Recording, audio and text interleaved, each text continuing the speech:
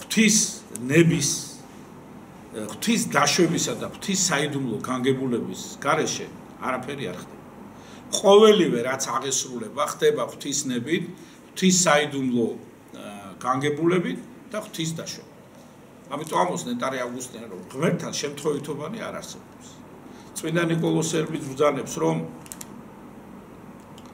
ღვთის მიზანშეწონილების, ღვთის მიზანდასახულების გარეშე ერთი წვიმის წვეთი არ დავარდება დედამიწაზე. და ბოლოს და ბოლოს თვითონ უფალი ამბობს, რომ ჩემი ნების გარეშე ბეღურა არ ჩამოვარდება ხიდან და ჩვენ როგორ შეგვიძლია ვიფიქროთ, რომ ისეთი უდიდესი ქრისტიანული სიწმინდეები, როგორიცაა კვართი უფლისა ჩვენისა და მაცხოვრისა იესო ქრისტესი, რომელიც ქრისტეს ცხოველმყოფელ ჯვართან ერთად უდიდეს ქრისტიანულ სიწმინდეს წარმოადგენს. კვართი ყოვლადწმინდა მარიამ ღვთისმშობლისა, ხატი ხელთუქმნელი უფლისა იესო ქრისტესი, ანჩის ხატად წოდებული. ხატი ხელთუქმნელი ყოვლადწმინდა მარიამ ღვთისმშობლისა, აწყურის ხატად წოდებული. ივერიის კარის ღვთისმშობლის ხატი, რომელიც ინება უფალმა, რომ მრავალ მონასტერთა შორის სწორედ ივერთა მონასტერში უნდა დავანებულიყო და უნდა დაეცვა არა მარტო ივერთა მონასტერი, არამედ მთელი ათონის მთა, ხოლო ბოლო ჟამს თვით ივერია. და სხვა უამრავი ქრისტიანული სიწმინდე, რომლებიც საქართველოშია, ჩვენ როგორ ვფიქრობთ, რომ ეს შეიძლება შემთხვევით მოხვედრილიყო საქართველოში. და რას ნიშნავს ის, რომ ჩვენ ქართველები ღვთის ნებით, რომლის გარეშეც როგორც თქვით, არაფერი არ ხდება, უფალმა ინება, რომ სწორედ საქართველოში ყოფილიყო. რა სწავლება შეიძლება აქედან გამოვიტანო? რა დამოძღვრელი სწავლება შეიძლება აქედან გამოვიტანო? რისი იმედის წყარო შეიძლება იყოს ეს ყოველივე, რაც მე გითხარით, ნამდვილად ყოვლადწმინდა მარიამ ღვთისმშობლის წილხვდომილია საქართველო, თუ ეს ქართველთა ფანტაზიის ნაყოფია, როგორც ჩვენიერი სულიერი მტრები, ხილული თუ უხილავნი, ხშირად აცხადებენ ხოლმე ამასთან დაკავშირებით. აი ამის შესახებ მინდა გესაუბროთ დღეს. უპირველეს ყოვლისა მე მინდა მოგახსენოთ ჩემო ძვირფასებო, რომ ამ სიწმინდეების ქონა საქართველოში ქართველთა მიერ ეს არის ღმერთის ჩვენთან ყოფობის დასტური და მოწმობა. საიდან ვიცით ამის შესახებ? ჩვენ ვიცით წმინდა წერილი. მაგალითად, როდესაც ფილისტიმელებთან ომში დამარცხდნენ ებრაელები, მათი ყველაზე დიდი სიწმინდე რაც იყო, ძველი აღთმის რჩეულის შესახებ მაქვს ახლა საუბარი, გახდათ აღთმის კიდობანი, ანუ ჟულის კიდობანი, სადაც ღვთის მიერ მოსე წინასწარმეტყველისათვის გადაცემული ქვის ორ ფიქალზე დაწერილი 10 მცნება იყო. ეს წარმოადგენდა მათ უდიდეს სიწმინდეს და ჩვენ ვიცით ისიც ძველი აღთმიდან, რომ ეს კიდობანი, რომელიც მოსე წინასწარმეტყველმა გააკეთა უფლის დავალებით და უფლის სწავლებით, ამ კიდობნის თავზე გამოისახა ორი ქერუბიმი და ამ ორ ქერუბიმ შორის ეცხადებოდა მოსე წინასწარმეტყველს და ასწავლიდა იმას, რაც მოსე წინასწარმეტყველს უნდა ესწავლებინა ძველი აღთმის რჩეული ერისათვის. აი ამ ორ ქერუბიმ შორის გამოგეცხადები ხოლმე, როგორც უფალმა აუწყა. და როდესაც ფილისტიმელებთან ომში დამარცხდნენ ებრაელები, მთელი ებრაელი ერი გოდებდა და ტიროდა. ღმერთი და დიდება ღვთისა გაგვეშორა ჩვენ, რადგან ჟულის კიდობანი წაღებული.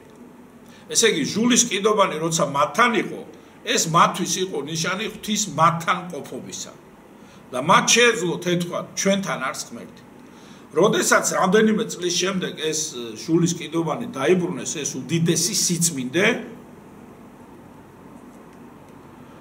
გაიხარა ებრაელმა ერმა და შეღაღადებდა ღმერთს, არა ცალკეული ებრაელები, არამედ მთელი ერი შეღაღადებდა დიდება ღვთისა და ღმერთი დაგვიბრუნდა ჩვენ, რადგან ჟულის კიდობანი ჩვენთანაა. და მათ შეეძლოთ თამამად ამაყად ეთქვათ, ჩვენთან არს ღმერთი. ეს ჟულის კიდობანი შემდგომ მე-6 საუკუნეში, როდესაც ნაბუქოდონოსორი ღვთის დაშვებით შემოვიდა როგორც იერემია წინასწარმეტყველი უწინასწარმეტყველებდა თავის ერს ღვთისაგან განდგომილს რომ დაისჯებოდა და მონობაში ჩავარდებოდა და იერემიას საერთოდ არ უსმენდნენ, აბუჩად იგდებდნენ, დასცინოდნენ, ბოლოს აღარც ხადაგებდა, რკინის უღელი გააკეთებინა და დაიდგა ხრებზე, კისერზე და უთყვად დადიოდა ესე იგი ისრაელიანებს შორის და უთყვად ხადაგებდა იმას, რომ ისინი აუცილებლად დამონებულნი იქნებოდნენ დამპყრობელი ერის მიერ, თუ არ შეინანებდნენ, თუ საფრთხო ცხოვრების გზას არ დაუბრუნდებოდნენ, თუ საფრთხო ცნებებს არ აღასრულებდნენ და ჩვენ ვიცით, რომ ეს წინასწარმეტყველება იერემიასი, რომელიც იტანჯებოდა იმის გამო, რომ თავისი ხალხი, თავისი მშობლიური ხალხი ღვთისგან განდგომილი იყო, საოცარი სიტყვები აქვს იერემია წინასწარმეტყველს, ჩემი ერის უბედურებამ გამაუბედურა მე.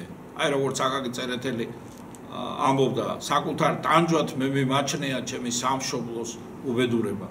ან ვაჟა-ფშაველა როგორც მიმართავდა აკაკი წერეთელს ერთ-ერთ ლექსში, მეც მაგ ჭირით ვარ სნეული, რაც შენ გატყვია წყულად, ან და როგორც ილია ჭავჭავაძე ამბობდა თქვენთვის ცნობილ სიტყვებს და სტრიქონებს, ერის წყლული მაჩდეს წყლულად, მეწოდეს მის ტანჯვით სული, მის ბედით და უბედობით დამედაგოს მტკიცე გული, დიდის ღმერთის საკურთხევლის მისთვის ღვივის ცეცხლი გულში, რომ ერისა მოძმედ ვიყო ჭმუნვასა და სიხარულში.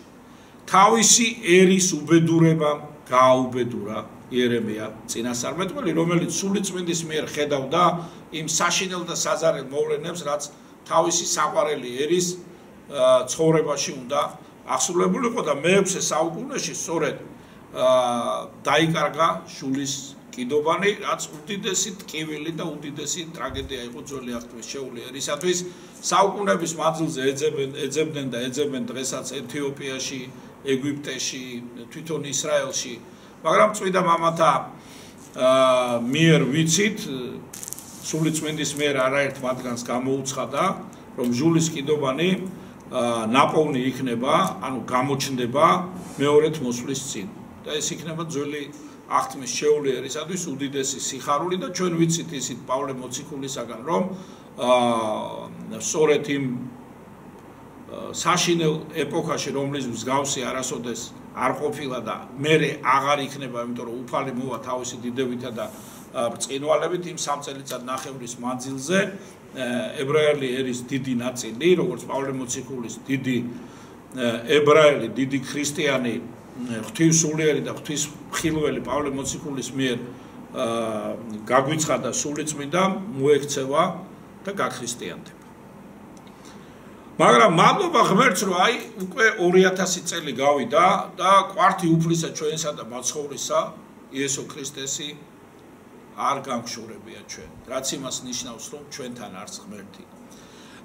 უფლის კვართის ჩვენი ერის წიაღში დავანება ეს ნიშანია იმისა, რომ ღმერთი 2000 წლის მანძილზე, მაშინაც კი, როდესაც ჩვენ განუდგებოდით და განვეშორებოდით, არაქრისტიანულად ცხოვრობდით, მაშინაც კი 70 წლიანი კოშმარული ათეიზმის ეპოქაში, როდესაც ქართველთა აბსოლუტურმა უმრავლესობამ თავისი გულიდან აღმოიფყრა ქრისტე, საეკლესიო საიდუმლოებები, ეკლესია, საღვთო მოძღვრება, წმინდა წერილი, ღმერთი ჩვენთან.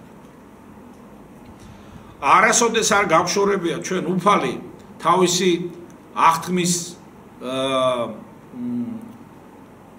ერთგული იყო, ბუნებრივია, როდესაც მარიამ ღვთისმშობელმა გადაწყვიტა, რომ საქართველოში წამოსულიყო და ჩვენ ვიცით, ეს არა მარტო ქართული წყაროებიდან, არამედ რუსული და ბერძნული წყაროებიდან, ერთ-ერთ ბერძენ ათონელ მამა სტეფანე ათონელს აქვს დაწერილი წიგნი ასეთი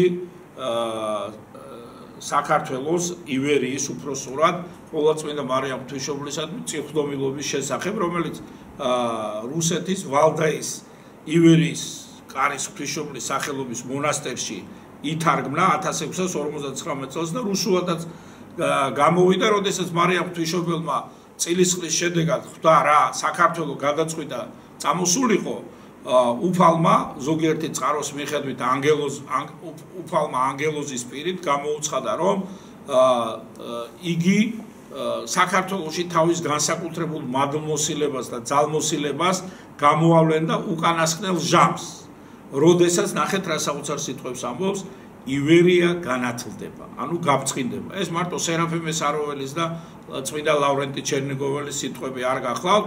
სტეფანე ათონელი ეყრდნობოდა ათონის მთაზე საუკუნეების განმავლობაში არსებულ წმინდა საღვთო გადმოცემებს და იმ წყაროებს, რომლებიც მას ჰქონდა. მან ეს ყველაფერი შეისწავლა, მეცნიერულად სწავლული ბერი იყო, შეაგროვა და ერთ წიგნად გამოსცა. და მე მოგახსენებთ სხვა ბერძენი ათონელი მამების შესახებაც, რომელთაც არაერთი ნაშრომი აქვს დაწერილი საქართველოს, ანუ ივერიის ყოვლადწმინდა მარიამ ღვთისმშობლის წილხვდომილობის შესახებ. და რას ეუბნება იესო ქრისტე მარიამ ღვთისმშობელს? მე შენს წილხვედრ ქვეყანას არ უგულებელ ყოფ ვიდრე მეორე მოსვლამდე იგულისხმება, რომ მთელი ამ ქვეყნიური სამყაროს არსებობის მანძილზე ღმერთს მუდმივ მფარველობასა და ზრუნველობაში ეყოლება ჩვენი ერი, ჩვენი ივერია, დაცული იქნება თვით ყოვლადწმინდა მარიამ ღვთისმშობლის ასე ვთქვათ კალთის ქვეშ, რისი დასტურიც გახლავთ მთელი ჩვენი 2000 წლოვანი ისტორია. აი ვინც ასე თუ ისე ზედაპირულად მაინც იცნობს ქართველი ერის ისტორიას, როდესაც კითხულობ ამ ისტორიას, რომელიც ქართველი ხალხის სისხლით, ცრემლებით და ოფლით, კანჯვითა და წამებით არის არსებითად დაწერილი, გიყვირს რომ ეს ერი არსებობს.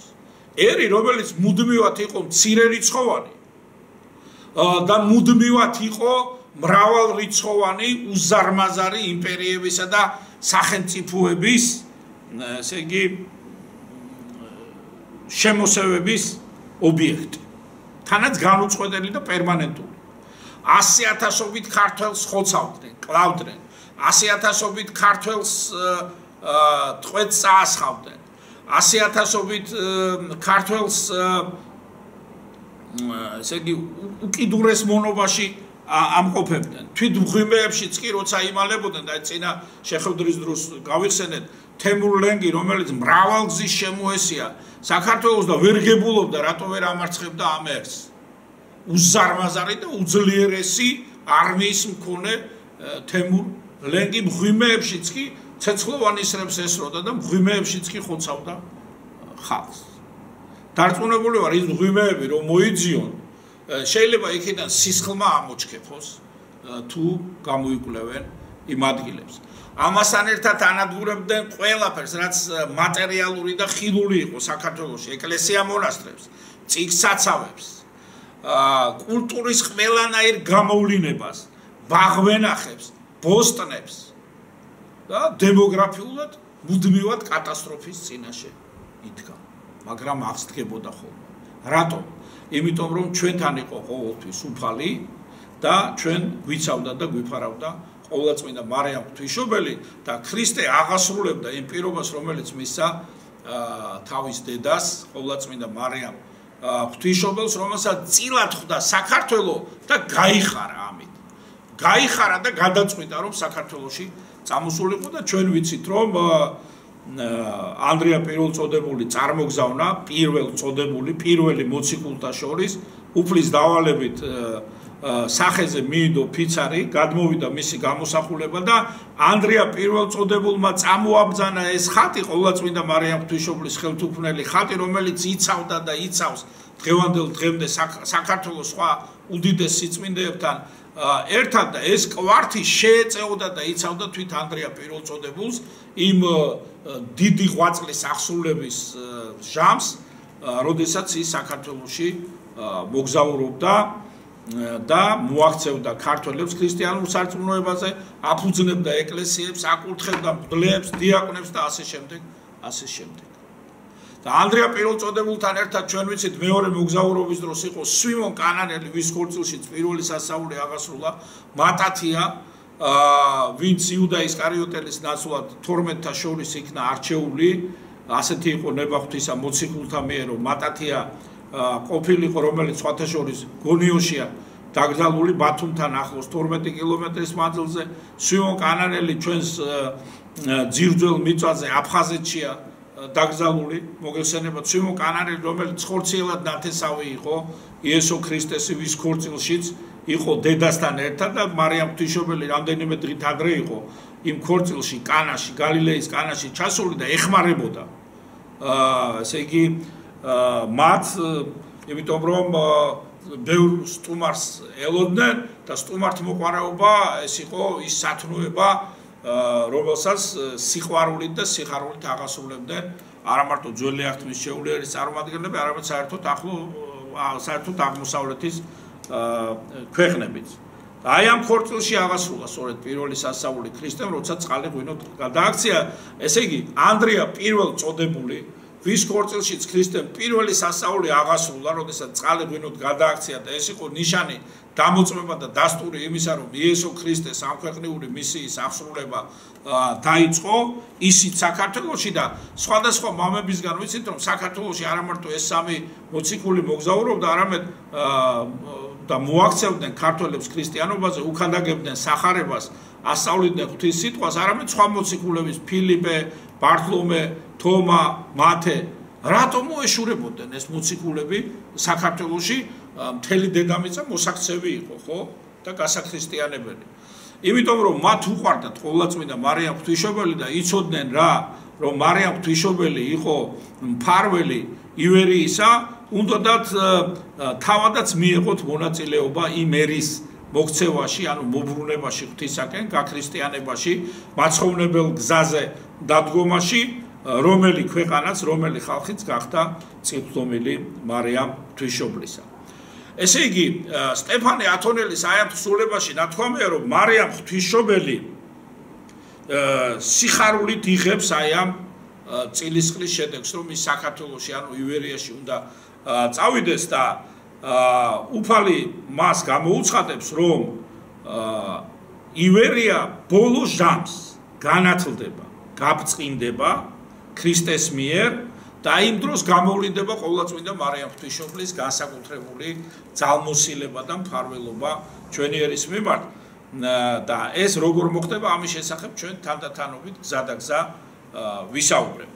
აი ამ სიტყვებთან დაკავშირებით შეუძლებელია ჩვენ არ გაგვახსენდეს იოანე ზოსიმეს ქებაი და დიდებაი ქართულისა ენისა, სადაც ნათქვამია, რომ ეს ენა დამარხულია ვიდრე მეორედ მოსვლამდე.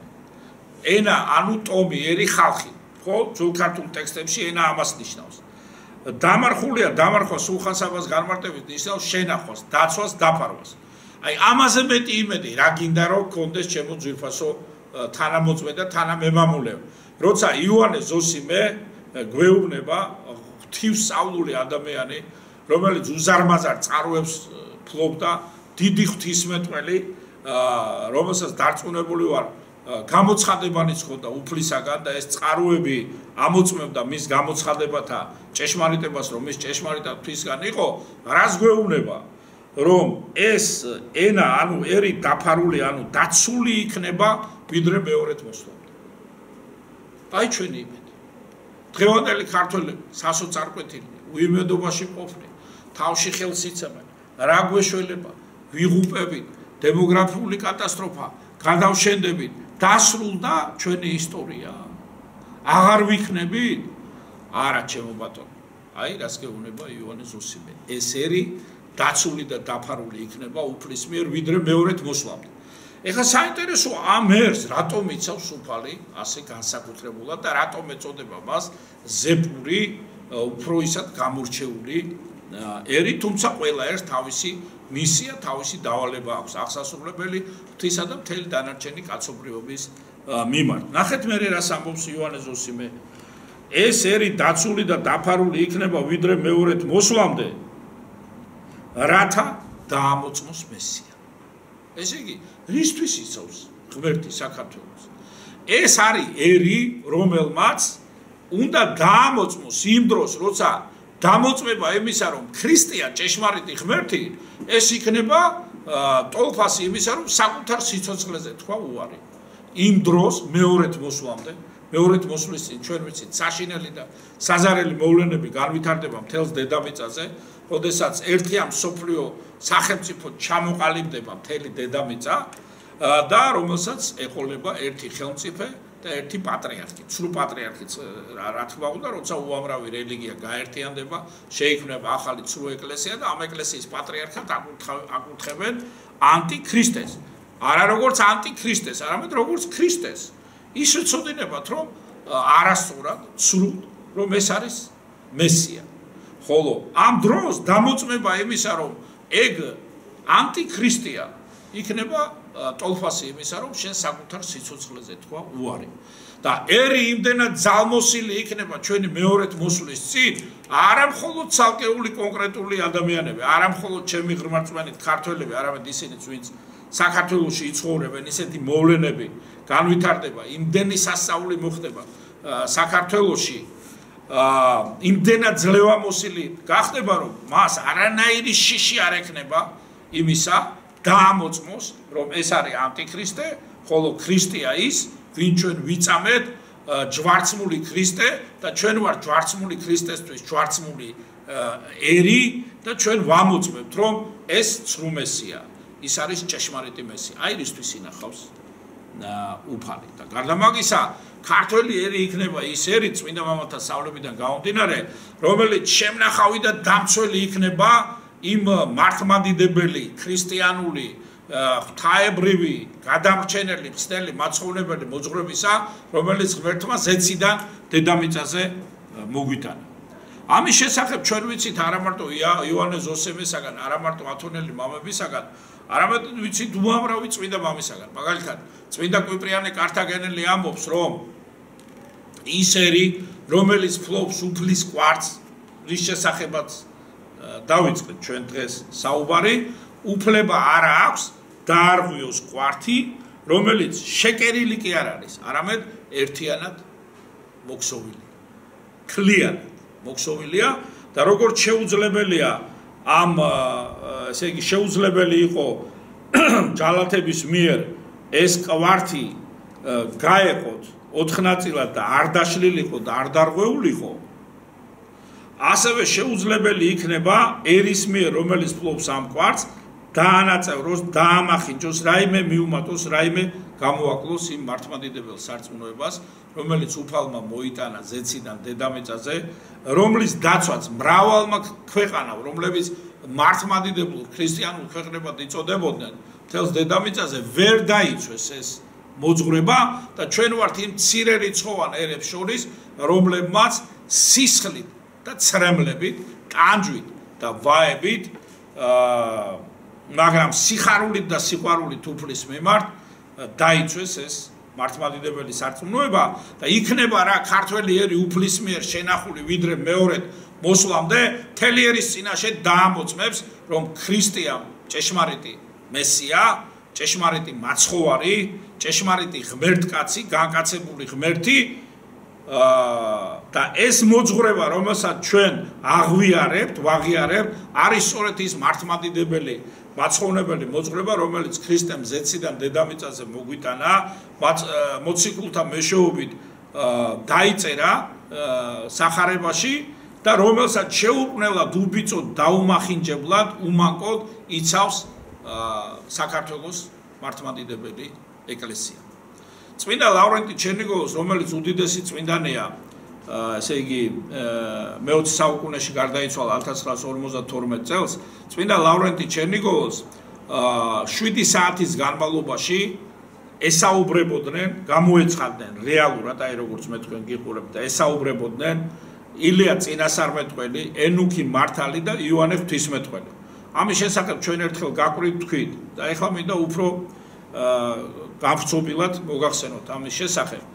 ილია წინასწარმეტყველი, ენუქი და იოანე ღვთისმეტყველი ეს ის სამი ადამიანია, ის სამი წმინდანია, რომელთაც ფიზიკური სიკვდილი სხეულებრივი არ შეხებიათ. ილია წინასწარმეტყველი ღმერთმა აამაღლა ზეცად სხეულით. ელისე წინასწარმეტყველის თვალწინ, ცეცხლოვანი ეტლით. ეტლის ფორმა ქონდა, ასე ვთქვათ, ხო? სულიწმიდა ჩვენ ვიცით, ღვთაებრივი ცეცხლის სახით გვევლინება დიდ შაბას აღდგომის ტაძარში. აი ამ ეტლით და ილია წინასწარმეტყველმა ვიცით აგრეთვე რომ ხალენი რომელიც მრავალ სასაულს აღასრულებდა მაგალითად ელისე წინასწარმეტყველთან ერთად მდინარე იორდანეს დაარტყა განაპო და მშრალად გაიარეს გადავიდნენ მეორე ნაპირზე და როცა ელისე წინასწარმეტყველს დაუტოვა როგორც წინასწარმეტყველს აკურთხა წინასწარმეტყველად ილია წინასწარმეტყველად როდესაც უკან ბრუნდებოდა მდინარე იორდანეს ორჯერ დაარტყა ეს ხალენი და გადმოვიდა მეორე ნაპირზე ისევე მშრალად როგორც გადავიდნენ მანამდე ილია და ელისე წინასწარმეტყველი. ეს ის ხალენია, ანუ ზედა შესამოსელი ილია წინასწარმეტყველისა, რომელიც ჰქონდა ცხადია ბუნებრივია ილია წინასწარმეტყველს, ამ უდიდეს წინასწარმეტყველს ძველი აღთქმის შეეული ერისას და როდესაც მას ქორების მთაზე უფლის ბრძანების შემდეგ ღვიმიდან გამოვიდა და გამოეცხადა უფალი გრილი ნიავიდანო, გრილ ნიავში გამოეცხადაო, მანამდე მოხდა მიწისძვრა, იყო ცეცხლი, მაგრამ ღმერთი არ გამოეცხადა, ღმერთი გამოეცხადაო გრილ ნიავში და ესმა ხმა ღვთისა და როგორი სახით გამოეცხადა და როგორ გამოეცხადა ჩვენ ამის შესახებ არ ვიცით, მაგრამ ვიცით ერთი რამ, რომ პირს ანუ სახეს იფარავდა აი ამ ხალენით.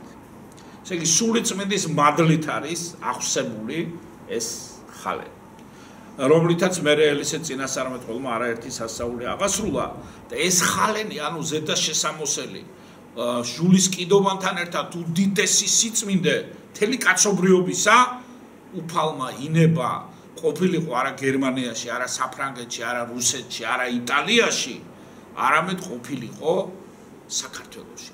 და არა საქართველოს რომელიღაც სხვა ქალაქში ან სოფელში, არამედ სწორედ მცხეთაში.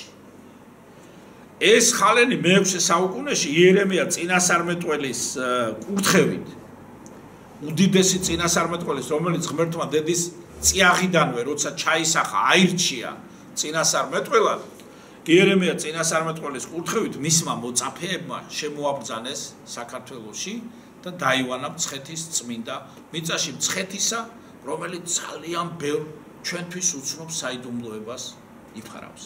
რატომ სურს ღმერთს, რომ ეს უდიდესი სიწმინდეები, ხალენი, ილია წინასწარმეტყველისა, კვართი უფლისა იყოს საქართველოში და საქართველოში ბევრი ქალაქია მაინც და მაინც მცხეთაში. აი ეს ხალენი, როდესაც შემოგზანდება იერემია წინასწარმეტყველის კურთხევით, ეს ხალენი ჩემო ძვირფასებო ერთგვარი წინამორბედია უფლის კვართისა. აი როგორც იესო ქრისტეს ყავდა წინამორბედი და წინასწარმეტყველი იოანე ნათლისმცემლის სახით, ხო? ჯერ იოანე ნათლისმცემელი ქადაგებდა. ის იყო წინამორბედი. 6 თვის შემდეგ გამოდის მერე ქრისტე, ხო? იწყებს თავისი ამქვეყნიური მისიის აღსრულებას, რისთვისაც მოვიდა იგი ამ ქვეყნად და რისთვისაც განკაცდა. ასეთივე ერთგვარი წინამორბედი და წინასწარმეტყველია უფლის კვართისა, ილია წინასწარმეტყველის ხალენი, ანუ ზედა შესამოსელი და იერემია, რომელიც სულიწმინდის მიერ ხედავს იმ მოვლენებს, რაც მომავალში მოხდება, მან იცის, რომ უფლის კვართი იქნება საქართველოში. და მას წინა უნდა უძღოდეს უდიდესი სიწმინდე ხალენი, ანუ ზედა შესამოსელი, ხო გასაგებად ვსაუბრობ ილია წინასწარმეტყველისა. აი ასეთი დიდი სიწმინდეა დავანებული უფლის კვართთან ერთად სვეტიცხოვლის ძირში, სკერში, ასე ვთქვათ. ეს ილია წინასწარმეტყველი ენუქთან ერთად და იოანე ღვთისმეტყველთან ერთად 7 საათის განმავლობაში ესაუბრებოდნენ წმინდა ლავრენტი ჩერნიგოველს, უდიდეს წინასწარმეტყველს, ბოლო საუკუნეების ერთ-ერთ უდიდეს წმინდანს, იმ მოვლენების შესახებ, რომლებიც წინ უნდა უწყოდეს უფლის დიდებით მოსვლას, ანუ უფლის მეორედ მოსვლას და ლავრენტი ჩერნიგოველს ბუნებრივია, რომ მათ გამოუცხადეს რამდენი ქვეყანა არსებობს, წარმოიდგინეთ, საქართველოს შესახებ, რომ ივერია, ანუ საქართველო იქნება ერთადერთი ოაზისი, ერთადერთი ნეტარი კუნძული, სადაც ანტიქრისტიანობა, ანტიქრისტე თავის ძალაუფლებას ვერ განახორციელებს. რატომ? იმიტომ რომ მას დაიცავს ყოვლადწმინდა მარიამ ღვთისმშობელი, აი როგორც ათონელ მამათა სხვადასხვა წიგნებში, ზეპირ საფრთხო გადმოცემებში და სხვადასხვა თხზულებებსა და ნაშრომებშია მოცემული, ბოლო ჟამს ივერია გაბწყინდება. გაბწყინდება იმას კი არ ნიშნავს, რომ მატერიალურად, სოციალურად თქვა შვეიცარიელ ხალხზე ან დანიელ ხალხზე უკეთესად ვიცხოვრებ. მატერიალური თვალსაზრისით. გაბწყინდება ნიშნავს იმას, რომ უფალი ჩვენ და მაცხოვარი იესო ქრისტე, რომლის გარეშე ცხოვრობს დღეს ქართველი ერის აბსოლუტური უმრავლესობა, ქრისტეს გარეშე, ეკლესიის გარეშე და თან ეხადაგება მუდმივად, რომ ეკლესიის გარეშე ცხოვრება შეუძლებელია, ხსნელის გარეშე ხსნა წარმოუდგენელია, მიუხედავად ამისა, მაინც განაგრძობს ქრისტეს გარეშე ცხოვრებას და ჩვენ ვიცით უფლისაგან, ვისაც მეტი მიეცემა, მეტიც მოეკითხება და ვისაც მეტი მიენდობა, მეტიც მოეთხოვება. გამომდინარე აქედან ეს სწავლება, მაგრამ ყურად არ იღებენ. მრავალი სასწაული აღესრულება საქართველოში უფლის მიერ, მაგრამ აი როგორც ნაწინასწარმეტყველებია, დადგებაო ჟამი, დადგება დრო, როცა შეხედავენ, ვერ დაინახავენ, მოусმენენ, ვერ გაიგებენ. და ივერია იქნება ის ქვეყანა, სადაც აგრეთვე იქნება ბრძოლა მართლმადიდებელი ეკლესიის წინააღმდეგ, აი როგორც ლავრენტი ჩერნიგოველს გამოუცხადეს, ექნება ჯახი ეკლესიას, მაგრამ ეკლესია გადარჩება, იმიტომ რომ მას იცავს ყოვლადწმინდა მარია ღვთისმშობელი. ჩვენ ვიცით, ჩემო ძვირფასებო, რომ ეს ვიცით წმინდა წერილიდან, ბიბლიდან, ყველა ერთს ყავს თავისი მფარველი, ანგელოზები, მთავარ ანგელოზები, აი ძველი აღთქმისჩეული ერის მფარველი ერთ-ერთი მთავარ ანგელოზი და ჩვენი ერის მფარველია ღვთის ნებითა და განგებით, არა რომელიმე ანგელოზი, ამ მთავარ ანგელოზი, არამედ ის, ვინც უსაზღვროდ აღმატებულია, განუზომლად აღმატებულია ყველა ანგელოზე, მთავარ ანგელოზე, ქერუბიმზე, სერაფიმზე და ყველა წმინდანზე ერთად აღებულზე. და წმინდა წერილიდან რა ვიცით? წმინდა წერილიდან ვიცით, რომ ყველა მფარველი ამა თუ იმ ერისა იბრძვის იმ ერის გადარჩენისათვის. იბრძვის ეკლესიურ ენაზე ნიშნავს ლოცულობს იმ ერისათვის. და თქვენ როგორ ფიქრობთ, რა საზარელი დრონი და ჟამნი დგებოდა საქართველოში, რომ გადავრჩებოდით ხოლმე, როგორ გადავრჩებოდით? იმიტომ რომ მარია ღვთისმშობელი იბრძოდა ჩვენი ერის გადარჩენისათვის, ანუ ლოცულობდა ღვთის წინაშე, ასევე ილოცებს ყოველთვის, როცა საშინელი და საზარელი ჟამნი დადგება საქართველოში, მარიამი ყოვლადწმინდა, ეს არის ჩვენი დედა, ჩვენ მისი შვილები ვართ. დედა არ გასწირავს თავის შვილებს, თუნდაც ჩვენ გავწიროთ და მივატოვოთ ის და ზურგი ვაქციოთ მას. ამიტომ ვერ გებულობდნენ ჩვენი ერის მტრები საუკუნეთა მანძილზე, აი წარმოიდგინეთ სპარსეთის იმპერია, ცეცხლთაყანის სემელთა არმიები შემოდიოდნენ ხო საქართველოში, პირველი მოწამენი არიან სწორედ ცეცხლთაყანის სემელთა მიერ ნაწამებნი, სპარსეთის იმპერიის მიერ რაჟდენ პირველ მოწამე ევსტატი მცხეთელი, იგივე დიდმოწამე შუშანიკი თავისი ქმრის ვარსკენის მიერ, რომელიც აგრეთვე უარყოფს რა ქრისტიანობას და განუდგება ღმერთს და სულიერად მოკვდება, გახდება აგრეთვე ცეცხლთაყვანისმცემელი. მერე ჟამი არაბობისა 400 წლის განმავლობაში უმძიმესი პერიოდები ჩვენი ერის ისტორიაში 400 წელი, 4 საუკუნე წარმოიდგინეთ, რამდენ ქვეყანას გადაუარეს ქრისტიანულს და გაამახმადიანეს. და ჩვენს ქვეყანაში ყველაზე ხანგრძლივად გაჩერდნენ 400 წლის მანძილზე და ჩვენ ქრისტიანობა შევინარჩუნეთ, არა მარტო ფიზიკურად გადავრჩით, ეს არ არის მთავარი, ჩვენ გადავრჩით სულიერადაც, გადავრჩით სარწმუნოებრივადაც, შევინარჩუნეთ მამულიც, ენაც და სარწმუნოებად, იმიტომ რომ ჩვენთან იყო ღმერთი, რომელიც არასოდეს არ ღვთოვებდა და არასოდეს არ უგულებელყოფდა თავისი დედის წილხვედ ქვეყანას.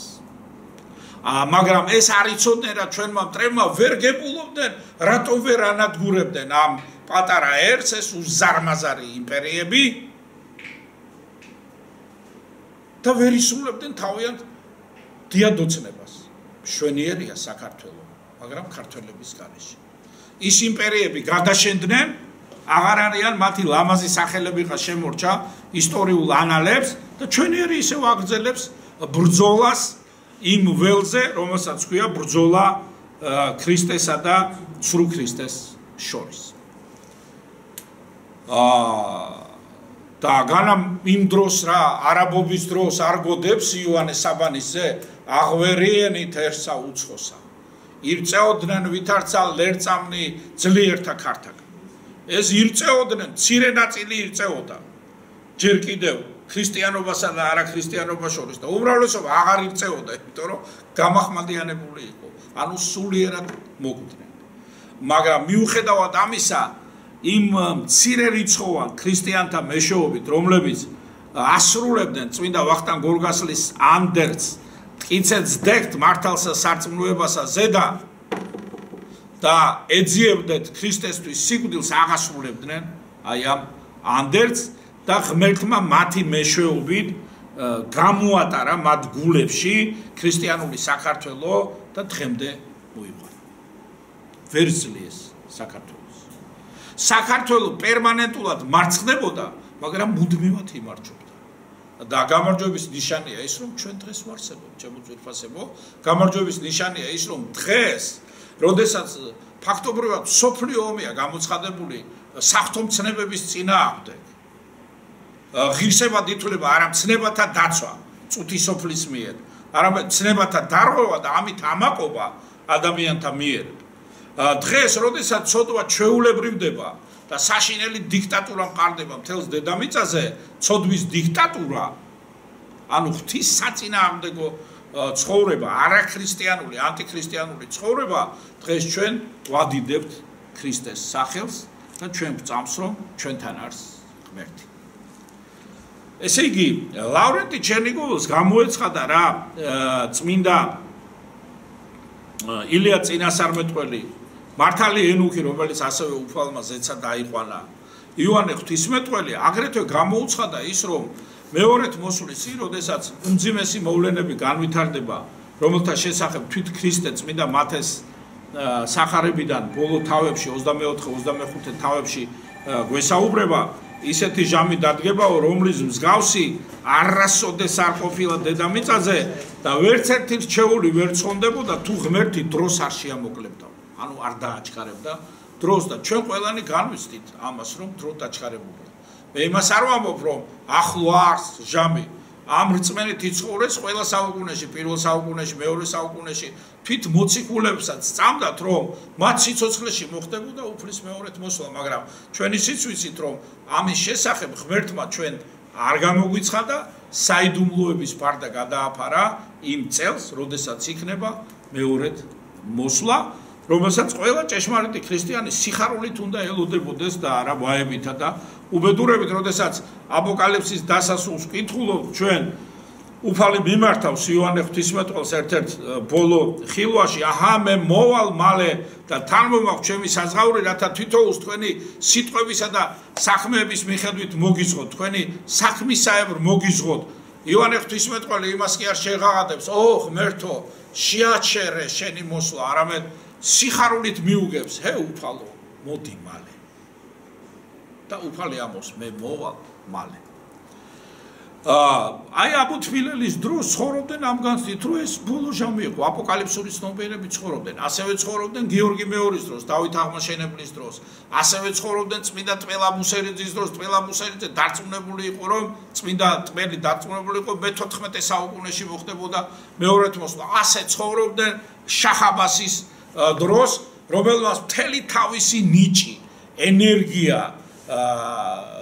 სტრატეგია ტაქტიკა რაც შესავლილი ჰქონდა ძლევამოსილი არმიები შეალეწა პატარა ერის უძლიერეს მკერდს და სიკვდილის წინ განაცხადა ორ რამეს ვერ ვძლია ამ ქვეყნად სიკვდილს და საქართველოს საქართველო ისევ აგრძელებს ცხოვრებას და ჩვენ გვწამს უფლის აღთქმისა რომელიც ჩვენგან ადამიანებისგან განსხვავებით არასოდეს არ ცრუობს რომ იგი არ უგულებელ ყოფს ყოვლადწმინდა მარიამ ღვთისმშობლის მისი დედის წილხვედ ქვეყანას და მარიამ ღვთისმშობელი რომელიც საუკუნეთა მანძილზე იბრძვის ჩვენი ერისათვის არა მარტო ფიზიკური არსებობა რომ შევინარჩუნოთ არამედ შევინარჩუნოთ რაც თავარია სულიერი სიცოცხლე რაც ქრისტეს გარეშე წარმოუდგენელია და სულიერად არ მოვკვდეთ ანუ ლოცულობს მუდმივად უფლის წინაშე თქვენ როგორ წარმოგიდგენიათ ეხლა მარიამ ღვთისმშობლის თავისი დედის ლოცვას უფალი უგულებელ ყოფს. უფალი, რომელიც ჯვარზე ხელებ გარტყული, ერთიანად მოწყვლული გარეგანი და შინაგანი ტკივილებით ფიქრობს არა საკუთარ თავზე, არამედ დედაზე, რომელსაც ხედავს ჯვრის სიმაღლიდან, რომელსაც უდიდესი ტკივილისა და მწუხარებისაგან, რადგან აღსრულდა მის მიმართ მიმქმნელის წინასწარმეტყველება, მის სულში მახვილმა გაიარა და ცრემლი დაუშრა. იოანე ღვთისმეტყველს მიმართავს, ახა დედა შენი, ანუ შენ მოუარე მას. ესე იგი, აი ამ ენით უთქმელ, ჩვენთვის სრულიად მიუწნობელ ტკივილებში, რომელშიც ქრისტე იმყოფება სულიერად და ხორციელად, ფიზიკურად ევნება ჩვენთვის, ჩვენი გადარჩენისათვის უცოდველი, ჩვენი ცოდვების გამო ევნება და თითოეული ჩვენთაგანის გამო ევნება და იტანჯება ჯვარზე, დედაზე ფიქრობს. იმ დროსაც კი და ცათაშინა ნეტარებაში მყოფი უფალი განა უგულებელ ყოფს თავისი დედის მარიამ ღვთისმშობლის ლოცვას, რომელსაც ღვთისნებით, მე ვიტყოდი ღვთისსაიდუმლო განგებულებით წილად ხვდა სწორედ საქართველოს ეს ერთადერთი ქვეყანა, რომელიც წილხვედრია მარიამ ღვთისმშობლის. მარიამ ღვთისმშობელი მუდმივად ყველასთან არის, ვინც საჭიროებს დახმარებას, მაგრამ გამორჩეულად ვიცით, რომ არის ივერია მისი წილხვედრი და ამას დედამიწის ზურგზე არავინ არ უარყოფს, გარდა სამწუხაროდ ზოგიერთი უღმერთო და ცნობიერება გაუკუღმართებული ჩვენი თანამოძმისა თუ თანამემამულისა და ჩვენ სასუებთ მათ მიმართ, რომ ღმერთი სიყვარული არც, ღმერთი ყველას მოუწოდებს სხვადასხვა გზებითა და საშუალებებით, სიტყვით, განსაცდელებით, ტკივილებით, ტანჯვებით, ავადმყოფობებით მოხდება ასევე ამ ადამიანების სულიერი ფერისვალება და რაც მათ დღეს თავიანთ ცხოვრებაში უმნიშვნელოდ მიაჩნიათ, მნიშვნელოვანი გახდება და რაც მნიშვნელოვნად მიაჩნიათ, ის სრულიად უმნიშვნელო გახდება მათთვის. იოანე ღვთისმეტყველი. ლავრენტი ჩერნიგოვის გამოუცხადეს, რომ იოანე ღვთისმეტყველი აი ამ უმძიმეს პერიოდში, რაც დედამიწაზე იქნება და არ ჩამოთვლი რა მოვლენები განვითარდება წმინდა წერილიდან და წმინდა მამათა სწავლებიდან გამომდინარე, იქადაგებს, ანუ სარწმუნოებაში გააძლიერებს, განამტკიცებს კავკასიაში და გამორჩეულად და განსაკუთრებულად საქართველოში.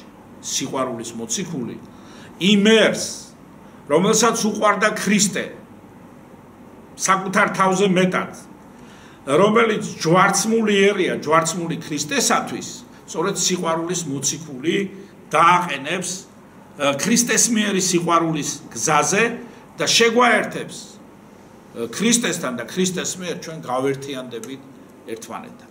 მხოლოდ ქრისტეს მიერ, მხოლოდ ქრისტეს წმინდა მართლმადიდებელი ეკლესიის წიაღშია შესაძლებელი ჩვენი ერის გამთლიანება და გაერთიანება, ერისა, რომელიც დღეს დანაწევრებული და ანატომირებულია სხვადასხვა საზოგადოებებში, სხვადასხვა ორგანიზაციებში, სხვადასხვა პარტიებში, სხვადასხვა პარტია ლათინურად ნიშნავს ნაწილს.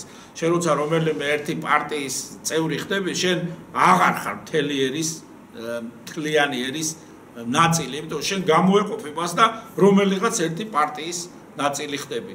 ერთი პარტიის ნაწილი, მეორე პარტიის ნაწილი, მესამე პარტიის 240 პარტიაში დანაწევრებული ქართველი ერი ებრძვის ერთმანეთს.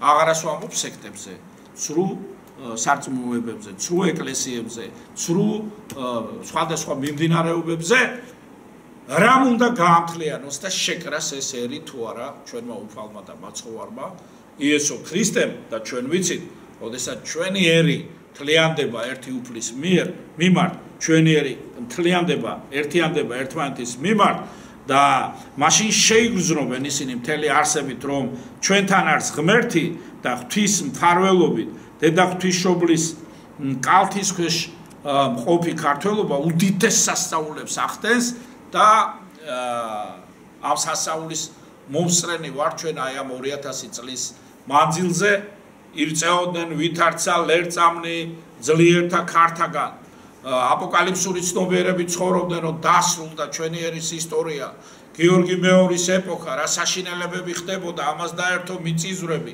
ეპიდემიები, იმდენი გვამი იყო, რომ დამარხვას ვეღარ ახერხებდნენ. ეს იყო ქვეყანა უკაცური და უპატრონო, როგორც ჩვენი ერის მტრები ამბობდნენ, ვისაც უნდოდა შემოდიოდნენ, ვისაც უნდოდა გადიოდნენ, რაც უნდოდა იმას, რაც უნდოდა გაიტანდნენ, რასაც უნდოდა შემოიტანდნენ.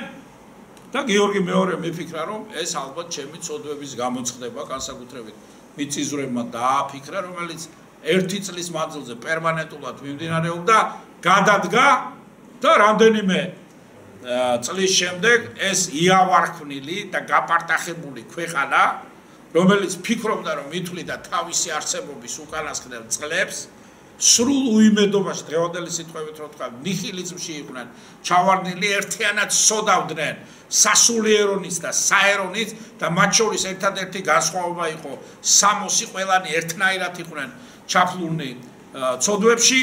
ღმერთმა დავით აღმაშენებლის მეშვეობით უძლიერეს სახელმწიფოდ აქცია და დიდგორის ომით დააგვირგვინა.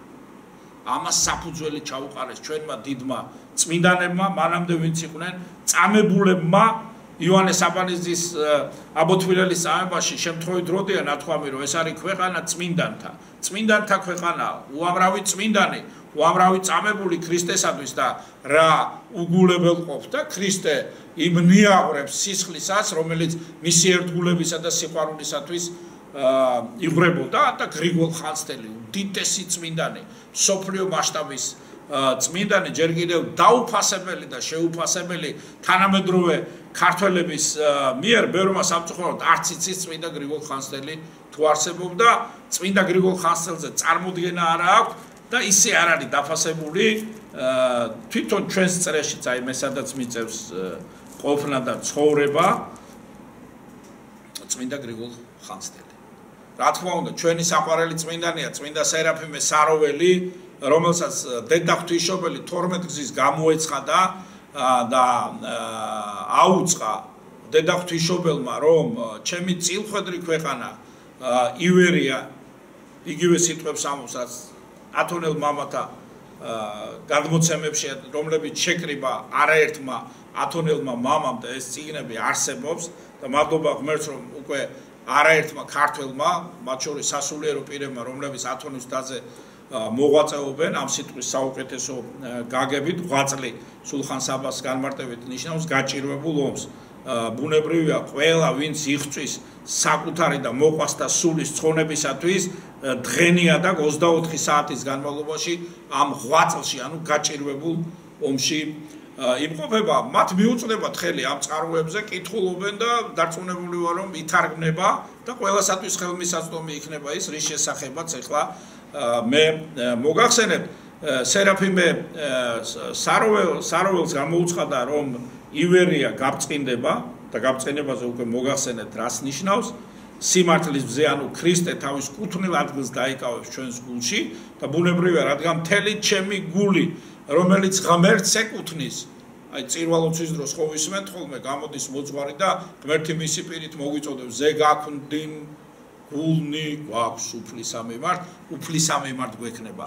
ეს გული აივსება, გული რომელიც უძიროა, ხოლოდ უძირო და უსასრულო და უსაზღვრო ღმერთს შეუძლია რომ აღავსოს და ნეტარება განაცდევინოს ადამიანს და ამავე დროს ანდერძად დაუტოვა, ჩვენ ვიცით, ეს უკვე გახმაურდა ბევრმა ადამიანმა იცის, რომ ანდერძად დაუტოვა თავის მშობლიურ ერს, რუსეთს, არასოდეს არ ეომოთ საქართველოს, რადგან საქართველო დედა ღვთისმშობლის წილხვედრია და თუ თქვენ იომებთ საქართველოს წინააღმდეგ, თქვენ მოგიწევთ ომი მარიამ ღვთისმშობლის უფლის დედის, ღვთის დედის წინააღმდეგ და თქვენ ამ ომში დამარცხდებით. და არათუ მარიამ ღვთისმშობელი ჩვენ ვიცნობთ ადამიანებს, რომლებიც ღმერთს ეომებიან, ღმერთს გამოუცხადეს ომი და მათ ეკითხება პავლე მოციქული, თქვენ რომ ღმერთს ეომებით, განა ღმერთზე ძლიერები ხართ? აი რა სიყვარულით მიმართავს მათ, რომ გონს მოიყვანოს ადამიანს. წარმოიდგინეთ, როდესაც ძლიერი ხარის წინააღმდეგ მიდიხარ პირისპირ ძალიან დიდ განსასწრებელში ვარდები, შეიძლება წაგაქციოს კიდეც, შეიძლება ისეთ წაგაქციოს, რომ ვეღარ ადგე. და როდესაც ქარის მიმართულებით მიდიხარ, აი იულია, თითქოს ქარს ხელში ყავხარ, აყვანილო. და თქვენ დაუცვილებო, ვინც ეს ქარების შექმნა. როგორც იობის წიგნში კითხულობ, შექმნა და თან წონა დაუწესა. ეგონათ რომ ეს სისულელე იყო და თანამედროვე მეცნიერებამ გამოიკვლია, რომ ქარს აქვს წონა. თან განსხვავებულია მშრალი ქარია, ნოტიოა, სხვადასხვა წონა აქვს. ვინც ქარს სისწრაფეს უწესებდა, ვინც ქარებს ქმნიდა და წონას უწესებდა. იმის წინააღმდეგ გიჭირს წასვლა, ქარის წინააღმდეგ და ვინც ეს ქარი შექმნა, იმის წინააღმდეგ რო წახვალ.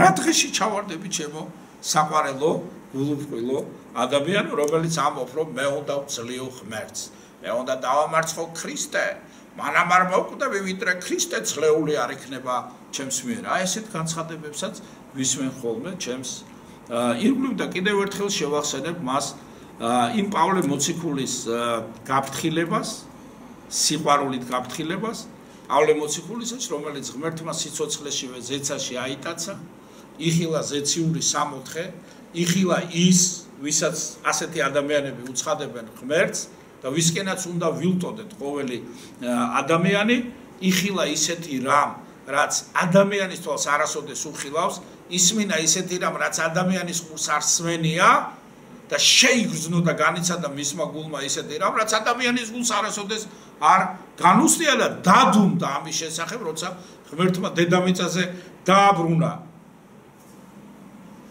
თქვენ რომ ღმერთს ეომებით, ნუ თუ ღმერთზე ძლიერები ხართ. აი რა, კი არ განიკითხავს, კი არ განჟის, სიყვარულით ეუბნება. თქვენ რომ ღმერთს ეომებით, განა ღმერთზე ძლიერები ხართ და განა 2000 წლოვანმა ისტორიამ არ გვიჩვენა, ყველა ვინც ამ წუთის სოფელში ღმერთზე იმარჯვებს ქრისტეზე იმით, რომ უარყოფს მას და ეს გონიათ გამარჯვება, მარადიულ ცხოვრებაში დამარცხებულები არიან, იმიტომ რომ მარადიულ ცხოვრებაში ვინც უარყვეს, მის გარეშე იცხოვრებენ და ის ადგილი, სადაც ქრისტე არ არის, ჯოჯოხეთად იწოდება.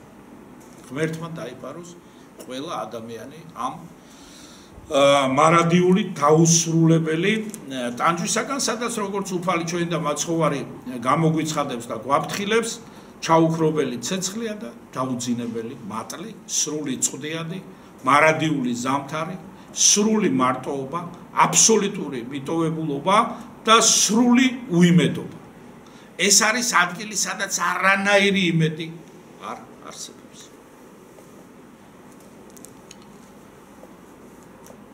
ესე იგი, ის რომ ყოვლადწმინდა მარიამ ღვთისმშობელი ფარველობს ჩვენს ერს, ამას აჩვენებს ჩვენი ისტორია. ჩვენს ისტორიაში უდიდესი საიდუმლოებაა დამარხული. წარმოიდგინეთ, ამდენი ჯალალედინები, ამდენი შახაბასები, ამდენი შახთამაზები, ამდენი თემურლენგები, ამდენი მურვანყრუები და პლუს ამდენი გადაგვარებული ქართველი, როცა ერთიანდებოდნენ და ერთიანად ებრძოდნენ ამ პატარა ცირერიცხოვან ერს. ამარცხებდნენ, მაგრამ სულ გამარჯვებული გამოდიოდა. რა არის ეს თუ არა ნიშანი და დასტური იმისა, რომ ჩვენთან არს ღმერთი, რომ მარიამ ღვთისმშობელი არასოდეს არ გვიშვებდა ხელს და არასოდეს არ გვტოვებდა მარტო, მაშინაც კი როცა ჩვენ ვტოვებდით მარტო. როდესაც ჩვენი მტრები ვერ იმარჯვებდნენ ჩვენზე, ამაში უკვე ქართველთა ეს გადაგვარებული, დეგრადირებული ფენები ერეოდნენ, გაიხსენეთ მე-17-მე-18 საუკუნე, ჩემო ძვირფასებო, როცა ისტორიკოსთა გამოანგარიშებით ქართველმა, დეგრადირებულმა ქართველებმა 1 მილიონზე მეტი ქართველი ბავშვი, გოგონები, ბიჭები, ახალგაზრდები იტაცებდნენ და ყიდდნენ უცხოეთში.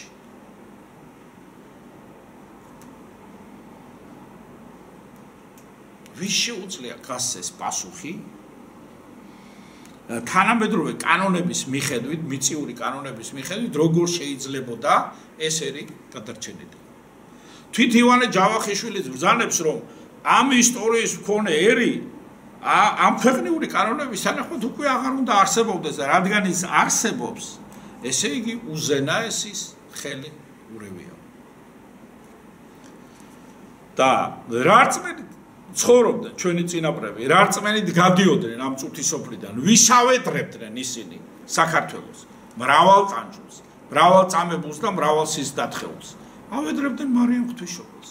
ამ რწმენით მიდიოდნენ ისინი ამ წუთისოფლიდან, რომ დედა ღვთისმშობელი აღადგენდა საქართველოს, როგორი დაცემულიც არ უნდა ყოფილიყო და საქართველო აღსდგებოდა მკვდრედით იმ სულიერი სიკვდილიდან, რომელშიც ის თქვათ იმ პერიოდში იმყოფებოდა. ილია ჭავჭავაძე აჩრდილში პოემაში რა საოცარი სტრიქონებია მიმართავს ღმერთს, შენი ხვედრიაო. წარმოიდგინე, შენი წილხვედრიაო საქართველო. აკმარეო დედაო ღვთისავ ის ტანჯვები რაც მან გადაიტანა. შენი ძის ერთგულებისათვის. მან უამრავი სისხლი, ურიცხვი სისხლი დაღვარა, ბევრი იტანჯა და მან ამ ტანჯვებით ქრისტესა და შენი სიყვარულისათვის მრავალი ცოდვა რაც ჩაუდენია გამოისხიდა. და მე ევედრება ღმერთს რომ ღმერთო ქართველებს ასწავლე ერთმანეთის სიყვარული. შეუძლებელი არ გავახსენდეს ვაჟა-ფშაველას ანდერძით ერთ-ერთი ანდერძივი ჭხერს ფაქტობრივად ევედრება ღმერთს ღმერთო შეაყვარე ქართველებს საქართველოს. ან აკაკი წერეთელი რომელიც უფრო მკაცრად მიმართავს ასეთ ქართველებს რომლებიც ესე იგი 24 საათის განმავლობაში ებრძვიან საქართველოს რომ ის აღარ არსებობდეს რამ შეგაძულა შენ ჭრელო გველო მითხარ რამ შეგაძულა შენ საქართველო რატო გძულსო ეკითხება ესეთი მკაცრი ეპიტეტით მიმართავს რამ შეგაძულა შენ საქართველო ესე იგი ილია ჭავჭავაძე სწამდა სხვა სასულიერო პირებს რომ თავი დავანებოთ ილია ჭავჭავაძე სწამდა რომ საქართველო იყო ყოვლადწმინდა მარიამ ღვთისმშობლის წილხვედრი ეს რწმენა ქონდა აკაკი წერეთელს როგორ ევედრება ღმერთს დედაო ღვთისავ შენი ხვედრია შენი წილხვედრია შენი ხვედრია ეს საქართველო ხო დედაო ღვთისავ შენი ხვედრია დიჭირნახული ეს საქართველო შეუნდევ ცოდვა ნუ აღებ ხელს ხო აი ყველა სტრიქონს არ ვამბობ გადაბმით მობიერებით იბრუნე გული მოეწყურთხევა ზეცით მაღალო და გადმოსახე ძლიერად ჯვარი რომ აღადგინო ქართველთა ერი დღეს დაცემული და ცოცხალ მკვდარი ილიას როგორ გოდებს ჩემო კარგო ქვეყანა რაზე და მოგიწყენია აწყო თუ არ აღწყალობს მომავალი ჩვენია ფაქტობრივად ჩვენი ერის ისტორიას თუ გადავხედავთ რეტროსპექტულად არასოდეს არ იყო მისი აწყო ბედნიერი სულ უბედური იყო სულ ტანჯვა და წამება ჩვენი ერის ისტორიის ფურცლები მართლაც სისხლით და ცრემლებით არის დაწერილი ამას პოეტებიც გრძნობდნენ ჭეშმარიტი პოეტები აი მაგალითად გალაქტიონი ამბობს მე სისხლით წერდი გულის სისხლი და არა მელნით პავლოიაშვილი როცა ამბობს აი ამ სისხლიან სტრიქონებს ჩვენ ქართველი პოეტები რო წერთო მიგვაქვსო და ჩვენი სამშობლოს დედაქალაქის ალაყაფთან ვალაგებთო ანუ სისხლი სიზმარშიც კი სისხლს ხედავთ მაგალითად გრიშაშვილის სტრიქონები გამახსენდა სიზმრად ნახე საქართველო სისხლის ზღვაში ბანაობდა და დროშაკი დაფლეთილი ქარის ფრთებზე ქანაობდა სისხლი აქაც ყველგან მაგრამ სასწაული არ არის ჩემო ძვირფასებო ზეციური სასწაულია ნამდვილად მე რამდენადაც ვიცნობ ჩვენი ერის ისტორიას რომ ჩვენ ვარსებობთ ამაში შეუძლებელია მე არ დავინახო უფლის ჩვენისა და მაცხოვრის იესო ქრისტეს ძლევამოსილი მფარველობა ის კალთა დედა ღვთისმშობლისა რომელიც აჰა უკვე 2000 წელია გადაფარებულია ჩვენ სამშობლოზე რომლის წინააღმდეგ ზოგჯერ ერთდროულად უზარმაზარი იმპერიები იბრძოდნენ ყოველი მხრიდან მტერი შიგნით მტრები გარეთ მტრები მაგრამ შენ ისევ დგახარ მაგრამ სისხლის ზღვამ და ცეცხლის წარღვნამ გადაგიარა ყველა სუნდო და შენი დაღუპვა თვით დაილეწნენ იქვნენ იავარ აი გიორგი ლეონიძე როგორ აჯამებს ამ ისტორიას, რაზედაც მე 1 საათი ვისაუბრე, გიორგი ლეონიძემ რამდენიმე სტრიქონში ჩამოყალიბა, გალაქტიონ ტაბიძემ კიდე უფრო მეტად შეკუმშა ეს ისტორია და რამდენიმე სტრიქონში დაგვიხატა ჩვენი ერის ისტორია. დაწყო წარსული და მომავალი. ორ ზღვაშუა ძველის ძველად საომარი იყო ლელო, ის გადარჩა და სახელად ეწოდება საქართველო. ასე იქნება მომავალში, თუმცა კიდევ ერთხელ ვიმეორებ, რომ ჩვენი წინაპრები,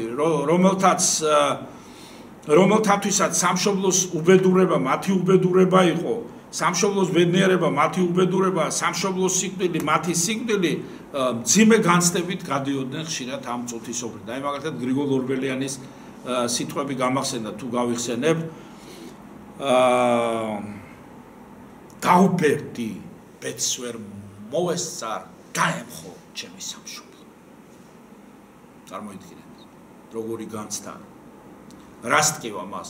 თავისი პირადული კი არ ტკივა, სამშობლო, ჩემი სამშობლოს უბედურება გამაუბედურა მე. და აი მე-20 საუკუნის პოეტი, მაგალითად გრიგოლ აბაშიძე. მეც სამარეში ისე ჩავდივარ, სამშობლოს საშველს ვერ მოვესწარ. ეს კომუნისტური ხანაა. ათეიზმის ეპოქა. არავის ქრისტე არ ახსოვს, ეკლესიაში არც ერთი ქართველი არ დადის.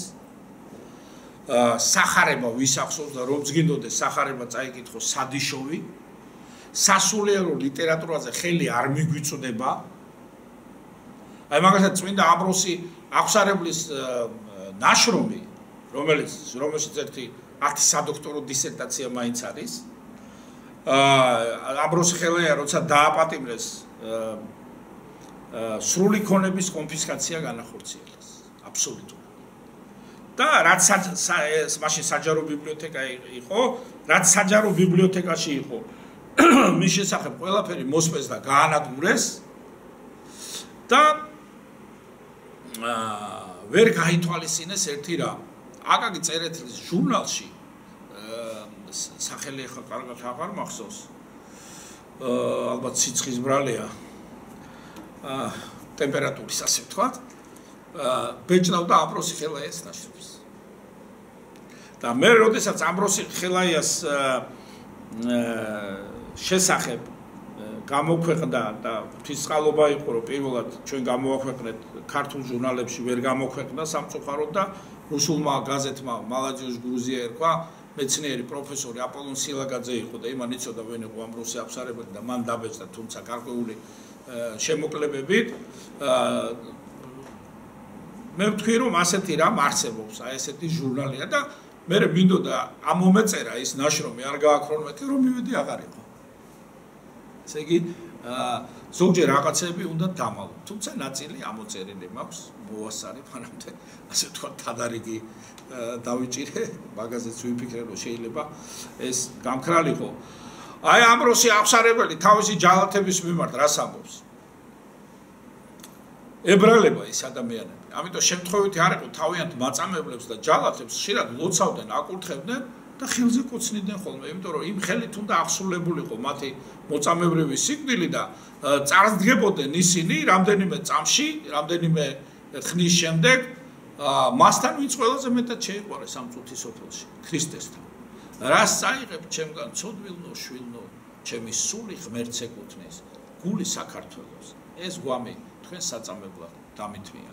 და აი როდესაც ყველა ქართველს შეიძლება თავის ჯალათებს და მკარვალებს ამაყად მიუგოს უშიშრად და ეს უშიშრობა ექნება ადამიანს მაშინ, როდესაც სრულყოფილ შიშს მოიპოვებს, სრულყოფილი შიში კი ბადებს სრულყოფილ სიყვარულს ქრისტესას და როდესაც შენ სრულყოფილი სიყვარული გაქვს ქრისტესი, ქრისტე ივანებს შენში.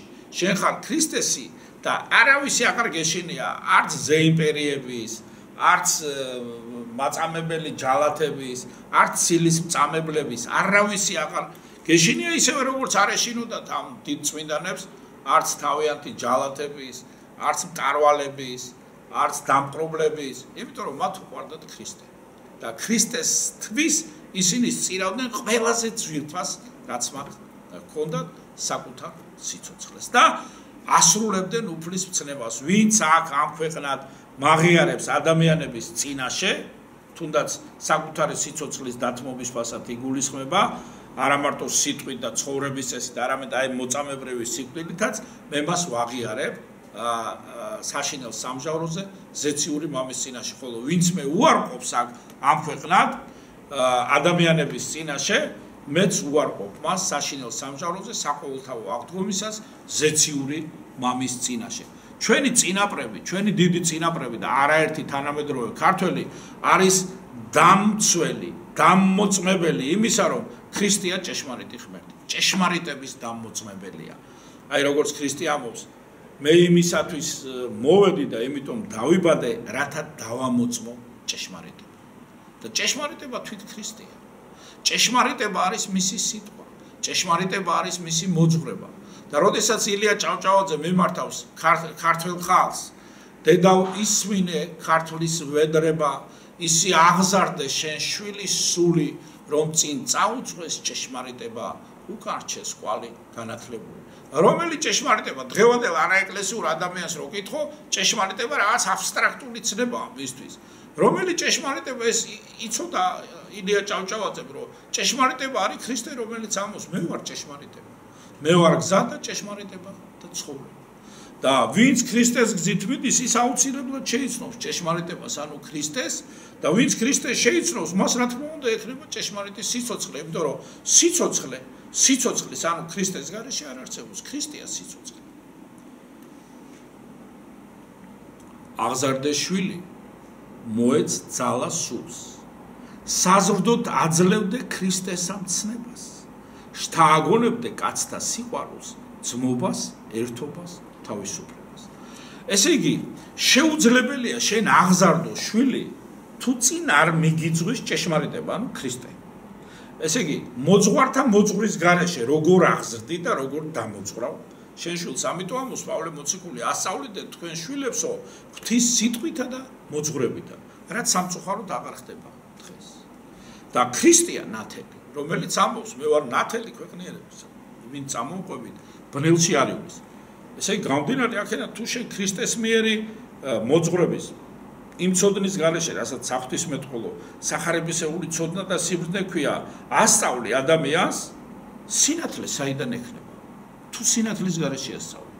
იმ სინათლისა, რომელიც ამბობს, მე ვარ ნათელი ქვეყნიერებისა, ვინ წამოვყვებით ბნელში არიულის. ესე იგი, შენ თუ ამ მოძღვრების, იმ მადლის გარეშე ცხოვრობ, რომელიც ქრისტეს ეკლესიაშია და ქრისტეს მოძღვრებაშია, ესე იგი სიბნელეში ხარ, შენ როგორი დიდი ინტელექტუალიც არ უნდა იყო. აქედან გამომდინარე, ყველანაირი ცოდნა არ არის სინათლე. და როცა ილია ჭავჭავაძე ამბობს, ილია მართალი, ცოდნა სინათლეა, აი ეს სინათლე აქვს სწორედ მას მხედველობაში და ეს ცოდნა აქვს. ღვთივსულიერი ცოდნა აქვს მხედველობაში. დიდი ჟულის კანონში წერია, ვინც ასწავლის, ღვთივსწავლული უნდა იყოსო. როგორ უნდა ასწავლო, მაგალითად, შენ ქართული ენისა და ლიტერატურის მასწავლებელმა შუშანიკის წამება, გრიგოლ ხანძთელის ცხოვრება, აბოთფილელის ცხოვრება, თუ ქრისტიანულ მოძღვრებას არ იცნობ, თუ არ იცი რა არის მარხვა, რა არის ლოცვა, რა არის ზიარება, სულ ამაზეა საუბარი, რით მიაღწიეს ამ წმინდანებმა იმ სულიერ სიმაღლეს, როცა მათთვის ქრისტესთვის სიკვდილი, სიცოცხლე იყო, ამ შეგნებით იცხოვრეს, ამ შეგნებით აღესრულნენ და ქრისტეს გარეშე სიცოცხლე იყო სიკვდილი. თუ არა ლოცვითა და მარხვით, თუ არა მუდმივი ზიარებით. თან რა ჰქონდა სულ მუდმივად შუშანიკს სახარება და წიგნი წმინდანთა ცხოვრებისა. თუ შენ შვილს არ ასწავლის სახარებას, არ ასწავლი წმინდანთა ცხოვრებას, არ ასწავლი საღვთო მცნებებს და მაგალითს არ აძლევ, როგორ უნდა იცხოვროს მან საღვთო მცნებების მიხედვით. თუ შენ არ ასწავლი შენ შვილს შენი ერის მიერ შექმნილ ამ დიად ქრისტიანულ ლიტერატურას, თუ შენ არ ასწავლი შენ შვილს შენი ერის მიერ გამლილ ამ მოწამებრივ გზას ცხოვრებისას, ჩვენს ისტორიას, საიდან ექნება ისტორიის განცდა და საიდან ექნება მას კავშირი თავის წინაპრებთან, თავის წარსულთან. რა თქმა უნდა, ასეთ ადამიანში მოხდება ის დიდი ტრაგედია, რაც მოხდა მაგალითად შექსპირის ჰამლეტში, როდესაც გაიცნობიერა რა იყო მიზეზი მისი ტრაგედიისა. დარღვეულია დროთა კავშირი. დროთა კავშირია დარღვეული დღევანდელ ქართველ ადამიანში, ცხოვრობს წარსულის გარეშე, რომ მოძრაობს და ცოცხლობს ადამიანი არ იცის სად დგას, თუ არ იცის სად გეხარ, როგორ უნდა გაიგო, საით უნდა ია რომ მით უფრო თუ წინ არ მიგიწვის ჭეშმარიტება და უკან არ გზდებს კვალი, რჩება კვალი განათლებული, თუ შენ არასრულებ იმ რჩევას, რაც მოგცა წმინდა ილია მართალმა. აღზარდე შვილი მოეც ძალას სულს, ნახე? სულს ძალას რა აწყებს? საზრდოთ აძლევდე ქრისტეს ამცნებას, ანუ ქრისტიანულ მოძღვრებას. შთააგონებდე კაცთა სიყვარულს, ძმობას, ერთობას და მეგობრობას. რატომ არიან დღევანდელი ახალგაზრდები, ჩვენი შვილები, შვილიშვილები, თანამედროვენი დაუძურებულები? იმიტომ რომ თვითონ დედები არიან დაუძურებულნი. რატომ? იმიტომ რომ ძალა სულს რამაც უნდა მისცეს ქრისტემ და მისმა მოძღვრებამ და მისმა ეკლესიამ, მის გარეშე ცხოვრობენ. ამიტომ აი ამ განცდით ცხოვრობდნენ რა ილია და აკაკი, მათ ტიტანური, გრანდიოზული შრომა გასწიეს იმისათვის, რომ ეს დარღვეული დროთა კავშირი ქრისტიანულ საქართველოსთან, წარსულთან, ჩვენი ერისმიერ განვლილ ისტორიასთან აღედგინათ და შემთხვევითი არ გახდათ ის ფაქტი, ერთხელ ვთქვი და კიდევ ერთხელ გავიმეორებ, რომ ილია ჭავჭავაძემ ჩვენ სააზროვნო სივრცეში, ქართულ სააზროვნო სივრცეში შემოიტანა ლაიბნიცის ცნობილი ფორმულა, რომელიც ერთ-ერთ ლექს ეპიგრაფად წარუმძღვარა თავისი პერიფრაზირებით, რა თქმა უნდა, აწმყო შობილი წარსულისაგან არის შობელი მომავალისაგან. და როდესაც ქრისტეს მისი მოძღვრების და ამ ჭეშმარიტების გარეშე მარიამ ღვთისმშობლისადმი სასუებისა გარეშე ცხოვრობდნენ, როდესაც ქართველებს აღარ ჰქონდათ, იყვნენ რა ეკლესიის გარეშე ის სამი საღვთისმეტყველო სათნოება, რასაც ქვია რწმენა, იმედი და სიყვარული ღვთისა, რაზედაც ყოველმა ადამიანმა, ერმა და საერთოდ თელმა კაცობრიობამ უნდა ააშენოს თავისი ცხოვრება, მე ბუნებრივია, რომ საქართველოში, რაზეც ჩვენ ერთხელ უკვე ვისაუბრეთ, ეძებდნენ დაკარგულ საქართველოს. და ვეღარ ხედავთ. ხან ეჩვენებოდათ, რომ უდაბნო იყო ეს საქართველო, იმიტომ რომ იმ ქართველებს ვეღარ ხედავდნენ, ვინც მოიტანეს იმ დრომდე საქართველო. ხან ეჩვენებოდათ, რომ ეს ყველაფერი იყო სიზმარი. აი გალაქტიონი ხშირად აღოს, ეს სიზმარი იყო საქართველო. ნამდვილად იყო თუ მომელანდაო. საქართველოს ზმანება იყო თუ მოჩვენება. და როდესაც დადის არა მარტო ქალაქის ქუჩებში, არამედ სოფლებშიც იმ ქართველებს ვეღარ ხედავს იმ საბჭოურ ეპოქაში, როცა ქრისტეს გარეშე და ეკლესიის გარეშე ცხოვრობენ ადამიანები და ფიქრობს, ესენი ქართველები არიან?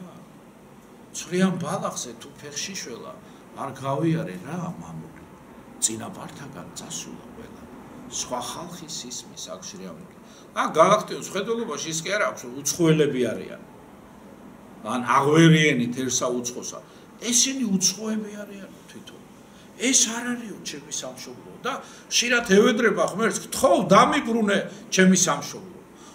დამიბრუნე ჩემი სამშობლო. ეხლა იქ ღმერთი არ წერია, იმიტომ რომ ცენზურა ამოუღებდა. მაგრამ ვის ევედრება, ვის შეუძლია დაუბრუნოს სამშობლო, თუ არა, დამიბრუნე ჩემი სამშობლო. ძალიან მძიმე განცდებით ცხოვრობს, როდესაც დადის თბილისის ქუჩებში. ვეღარ ხედავს იმ საქართველოს, ვეღარ ხედავს თბილისს, ვეღარ ხედავს ქართველებს. გულგასენილია, აი როგორც ხანჯალი გაუჭო ადამიანს გულში და აი ამ ხანჯლით დადიოდეს, ეს ტკივილი როგორც ხანჯალი ისე აქვს გულში. რა მასზე გულდამწყვეტი მეტეხოდა დიღმის ველო, მიდიოდე და ფიქრობდე, ეს არ არის საქართველო. არის ხლართი რკინიგზების, არის ავტო, მოტო ველო, არის ოჯახებიც, მაგრამ ეს არ არის საქართველო. იავარდი რომ არ არის, სად დავკრიფო საქართველო მხოლოდ პრასა და ქინწია. საქართველო ერთ დროს იყო სახელმწიფო, საქართველო ეხლა არის პროვინცია. და ეს ჩვენი დიდი წინაპრები, რომელთათვისაც როგორც გითხარით, ქრისტეს გარეშე სიცოცხლეს სიკვდილს უდრიდა და ქრისტესთვის სიკვდილი კი ჭეშმარიტი სიცოცხლე იყო და მათი ყოველდღიური ცხოვრება იყო მოწამეობა ქრისტესათვის, ანუ ჭეშმარიტებისათვის და სამშობლოსათვის და მათთვის ღვთისა და სამშობლოს სიყვარული ისევე ურთიერთგანუყოფელი იყო, როგორც ჯვარში ორი სხივი. აი როგორც აკაკი ამბობს, მიყვარდა ღმერთი მოწყალე, წამდა მოძღვრება ქრისტესი, ამ ქვეყნად არ მქონდა ამაზე უფრო უთხრესი და მის თანაბრად მიყვარდა ჩემი სამშობლო ქვეყანა. ესე იგი, აი ღვთის ორი მცნება. სიყვარული ღვთისა, სიყვარული მოყვასისა, სიყვარული სამშობლოში, რაც ურთიერთგანუყოფილია ერთმანეთისაგან. მაგრამ რა მძიმე მდგომარეობაშიც არ უნდა ყოფილიყვნენ. აკაკიც ეძებდა საქართველოში, იმ საქართველოს, რომელიც ენატრებოდა. ილია ჭავჭავაძეც ეძებდა ვინ მეტყვის, სად არის ის ჩემი სამშობლო? ილია კითხულობს და პასუხად რა ესმის? არსაიდან ხმა, არსით ძახილი, მშობელი შობილს არას მეტყვა. აკაკი წერეთელიც ეძებს სამშობლოში, თავის დაკარგულ სამშობლოს. ნიკოლოზ ბარათაშვილიც ეძებდა სულხან საბაურბელიანის, დავით გურამიშვილის და ასე იყო მთელი ჩვენი ისტორიის მანძილზე, მაგრამ დედა ღვთისმშობლის მფარველობით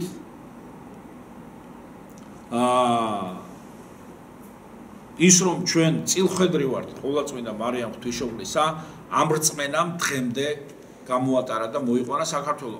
არა რაღაც არაფერზე დაყრდნობილმა რწმენამ, არამედ რეალურმა რწმენამ, რეალური, ჭეშმარიტი, ისტორიული და მისტიური ფაქტისა, რომ ღვთის ნება იყო, ჩვენი ერი ყოფილიყო წილხვედრი მარიამ ღვთისმშობლისა. და ყოფილიყავით მისი განსაკუთრებული მფარველობის ქვეშ, რისთვის ინახავს და იცავს, რათა ამ ერმა დაამოწმოს ჭეშმარიტება, ანუ ქრისტე, მესია იმ დროს, როდესაც ქრისტეს დამოწმება იქნება ყოფნა არ ყოფნის საკითხი ყველა ადამიანისათვის და აი ამ სულიერ გმირობას ქართველი ერი არა თავისი ძალებით, არამედ საღვთო ძალებით, რომლებითაც იგი აღივსება უფლის მიერ, როდესაც საქართველოში შემობრძანდება ივერიის კარის ღვთისმშობლის ხატი, რომელიც იცავს არა მარტო ივერიის მონასტერს ათონის მთაზე, არამედ იცავს მთელს ათონის მთას, როგორც წმინდა ათონელი მამები წინასწარმეტყველებენ, მათ შორის ერთ-ერთი უდიდესი ნილოს მირომდინარე, როდესაც ანტიქრისტე გაბატონდება დედამიწაზე და ეს ეუწყებათ ყოვლადწმინდა მარიამ ღვთისმშობლის მიერ ათონელ ბერებს, ის 12 ბერი, რომლებიც იდუმალად ცხოვრობენ ათონის მთაზე, გამოვლენო თავიანთი მღვიმეებიდან, შეიკრიბებიან და ათონის მთაზე უკანასკნელ ლიტურგიას აღასრულებენ. 12 ბერი მუდმივად ცხოვრობს ათონის მთაზე, როცა ერთი რომელიმე მათგანი გარდაიცვლება, უცბად რომელიღაც ბერი ქრება. მე ღრმად წავს სული წმინდის მიერ გაიყვანება ისევე, როგორც მარიამ ღვთისმშობელმა ისურვა რა მოციქულები ყოფილიყვნენ მისი მიძინების დღეს, მოციქულები, რომლებიც იმ დროს დედამიწის სხვადასხვა კუთხეებში აღასრულებდნენ უფლის დავალებას, წადით და მოიმოწაფეთ ყველა წარმართნი და ნათელსემდით სახელითა მამისათა, დაძისათა, დასულისა წმინდისათა, შეიკრიბნენ სული წმინდის მიერ ხისიერად ყოვლადწმინდა მარიამ ღვთისმშობლის უწმინდეს და ყოვლადუბიწო ყოვლადწმინდა პიროვნებასთან. ასევე გაიყვანებიან ეს ბერები, იმიტომ არ იციან ეს როგორ ხდება, უნდა ვიფიქროთ ყველაზე ღვთისმოსავი ბერები ვინც არიან და ეს 12 ბერია, ის 12 ბერი, რომლებიც ლოცულობენ არა მარტო ათონის მთისთვის, არამედ ლოცულობენ მთელი კაცობრიობისათვის და ეს 12 ათონელი მამა გამოვლენ ბოლო ლიტურგიას აღასრულებენ, როგორც ეს ვიცით ჩვენ სხვადასხვა საეკლესიო და საღვთისმეტყველო წყაროებიდან, სხვადასხვა წმინდა მამათა ნაწერებიდან მარიამ ღვთისმშობელი მოუწოდებს, რომ ყველა ბერმა დაუყოვნებლივ დატოვოს ათონის მთა და ივერიის კარის ღვთისმშობლის ხატი მრავალ ბერთან ერთად დაბრუნდებაო თავის სამშობლოში, ანუ ივერიაში. და ეს არის ერთადერთი ხატი, რომელსაც ქვია ქვეყნის სახელი, ივერიის. აი უამრავი სასაუთმოქმედი ხატებია საბერძნეთში, რუსეთში და სხვადასხვა ქვეყნებში, მაგრამ გაგიგიათ ასეთი რამე, აი ივერიის კარის ღვთისმშობლის ხატი, პორტაიტისა, ბერძნულად კარის ღვთისმშობლის ხატი. ეს ისტორია ყველა მიცით დარწმუნებული ვართ, ამიტომ ამის შესახებ აღარ ვისაუბრებ, თუმცა შეგვიძლია სხვა დროს ჩვენ უფრო ვრცლად საინტერესოდ ვისაუბროთ იმ წყაროებიდან, რომლებიც ნაკლებად ცნობილია. ჩვენთვის კონკრეტულად ბერძნული წყაროები გვაქვს ჩვენ მხედველობაში და სხვადასხვა წყაროები, რომლებიც ითარგმნება სხვადასხვა ენებიდან აი ამ საკითხის შესახებ. წარმოიდგინეთ, რამხელა მადლი უნდა ქონდეს და რა ძალა უნდა ქონდეს ამ ხატს, როგორც კი დატოვებს ათონის მთას, მთელი ათონის მთა ზათხით და ხმაურით ჩაიძირება ზღვაში. ესე იგი, ეს ხატი, რომელსაც ათონის მთა კი არ იცავს, არამედ რამდენი საუკუნეა, ხო? 999 წლიდან იცავს ათონის მთას დაბრუნდება საქართველოში. ესე იგი, არა მადლი და ძალა შემოვა საქართველოში, დარწმუნებული ვარ, ამავე დროს აჩის ხატად წოდებული უფლის ხელით უქმნელი ხატიც გამოგზანდება. ჩვენიერი იმ დროისათვის ალბათ ისეთ განსაცდელებს გაივლის, მზად იქნება იმ მადლის მისაღებად, რაც ამ ხატებზეა დავანებული. დღეს რომ შემოგზანდეს ჩვენიერის დიდი ნაწილი მივა ცნობის მოყარეობას დაიკმაყოფილებს, გულგრილად გადაისახავს პიჭვას და ამით დამთავრდება მისი მომლოცველობა ამ ხატის წინაშე. ესე იგი, ის რომ ჩვენიერი არის ყოვლადწმინდა მარიამ ღვთისმშობლის წილხვდომილი, ამის შესახებ არაერთი ჩვენი დიდი მწერალი ორი მათგანი გითხარით, თუნდაც ილია ჭავჭავაძე და აკაკი წერეთელი. პირველად ამის შესახებ დოკუმენტურად დადასტურებულია ქართველი მონაზვნის, ბასილ მონაზვნის წიგნში ილარიონ ქართველის ცხოვრება და ილარიონ ქართველის ცხოვრების ორი რედაქცია არსებობს. ამის შესახებ ეს ცოდნა, რომ ჩვენ ჭეშმარიტად ვართ ყოვლადწმინდა მარიამ ღვთისმშობლის წილხვედრი ქვეყანა, რომ გავხსობილიყო და საქართველოშიც დიდი ავტორიტეტი და სარწმუნოობა შეეძინა, ძალიან იყვაწეს, დიდად იყვაწეს დიდმა ათონელმა მამებმა, მხედველობაში მყავს უპირველეს ყოვლისა წმინდა ესე იგი გიორგი ათონელი, ექვთიმე ათონელი, იოანე ათონელი, ექვთიმე ათონელის მამა. ჩვენ შეგვიძლია წავიკითხოთ გიორგი მცირის, გიორგი ათონელის ცხოვრება და გიორგი ათონელის მიერ დაწერილი იოანე და ექვთიმე ათონელების ცხოვრება. ეს არის ქართულ მწერლობაშიც, მრავალ ტომეულები რო გამოდის და ქართულ პროზაშიც არის. არსენ იყალთუელმა წმინდა ნინოს შესახებ რომ შეადგინა ცხოვრება და რა ორი რედაქცია არსებობს აგრეთვე და ძალიან დიდი როლი ითამაშა ამაში ჩვენმა დიდმა პატრიარქმა ნიკოლოზ გულაბერიძემ, როდესაც დაწერა საკითხავი სვეტისა ცხოველისა და საუფლო ღვართისა, უფრო ვრცელი სათაური აქვს. და რა თქმა უნდა ეს ბერძნებმაც იცოდნენ ყოველივე ამის შესახებ და არაერთი წყარო არსებობს ამის შესახებ. აი ესეთი დიდი მკვლევარები, ცნობილი მკვლევარები ათონის მთაზე რომარ გამომრჩეს, მე ჩამოვწერე კიდეც კრიტონ ხრისოხოიდი, ნიკოლოზ რივანოსი და ანტონიო რიგო. და ეს ცნობები ამა დაამუშავეს ზეპირი რაც იყო, წერილობითი რაც იყო და არაერთ ათონურ, მრავალ ათონურ ხელნაწერში არის ეს ყველაფერი მოცემული. და თვითონ ათონელი მამები ათონის მთას ბერძნები კონკრეტულად უწოდებენ მეორე წილხვედრს. ესე იგი, ქვეყანა ერთადერთია წილხვედრი და ამის გარდა არის კიდევ სამი წილხვედრი, განსაკუთრებული მფარველობის ქვეშ რომ იმყოფება დედა ღვთისმშობლის. ეს არის კიევო-პეჩორის ლავრა, ეს არის ესე იგი ათონის მთა როგორც გითხარით და ეს არის ძივეევო. სადაც ძალიან მნიშვნელოვანი მოვლენა მოხდება, როდესაც უფლის მეორედ მოსვლამდე ბოლო საუკუნეების უდიდესი ერთ-ერთი წმინდანი, წმინდა სერაფიმე საროველი, რომელიც ქართველებს გამორჩეულად გვიყვარს, ხო, განსაკუთრებულად გვიყვარს, აღსდგება მკვდრეთით, საყოველთაო მკვდრეთით აღდგომამდე, ძივეევო, ესე იგი საროვოდან, საროველი ეწოდება, გადავა ძივეევოში და დიდი ძივო მოხდება. ძივეევო ნიშნავს სწორედ საკვირველებას და სასწაულს, უხანაგებს მთელს მსოფლიოს, არა მარტო რუსეთს, სინანულს. იმ დროისათვის, როცა ადამიანებს ექნებათ ურიცხვი ცოდვები და არ ექნებათ სინარული, არ ექნებათ განცდა თვისთა ცოდვათა. ესე იგი, მერე ეს ყველა ხელნაწერი ერთად შეისწავლა და გამოსცა უკვე მეცნიერმა, ისინიც მეცნიერები არიან, სწავლული მეცნიერები არიან, ღვთივგანსწავლული მეცნიერები არიან, რომლებიც ჩამოგითვალეთ მანუელ გედეონმა და გამოსცა ასეთი წიგნი 1885 წელს ძველი ისტორიიდან.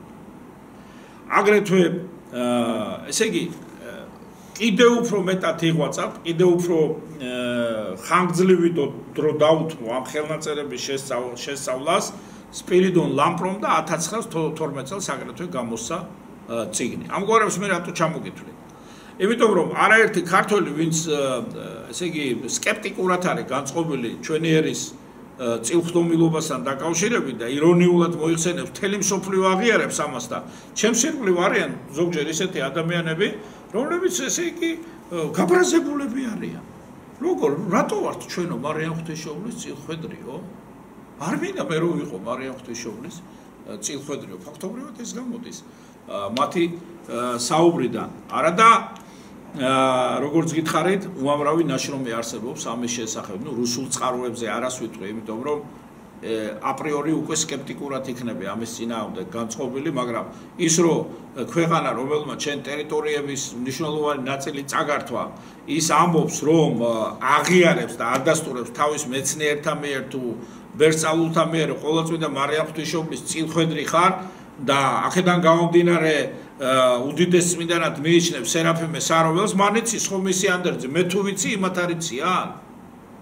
და ამავე დროს თვითონ ადასტურებენ, რომ კი საქართველო არის ივერიის წილხვედრი ქვეყანა და რამდენიმე წლის წინ წავიკითხე ერთი საოცარი რამ, 4 კუთხით ამ უზარმაზარ იმპერიას სხვადასხვა ხატები ყავს მცველებად დადგენილი და სამხრეთ საზღვარს იცავს ივერიის კარის ღვთისმშობლის ხატი.